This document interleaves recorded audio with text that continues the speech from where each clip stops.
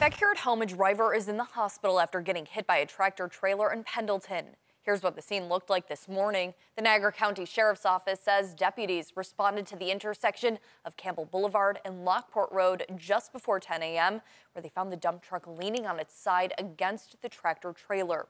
Officials say the driver of the dump truck was trapped inside with possible serious injuries, and both vehicles were leaking fluids.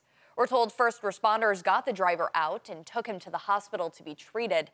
Police say the driver of the tractor trailer allegedly failed to yield the right-of-way to the truck, causing the crash. He was issued 5 traffic tickets. This accident is still under investigation.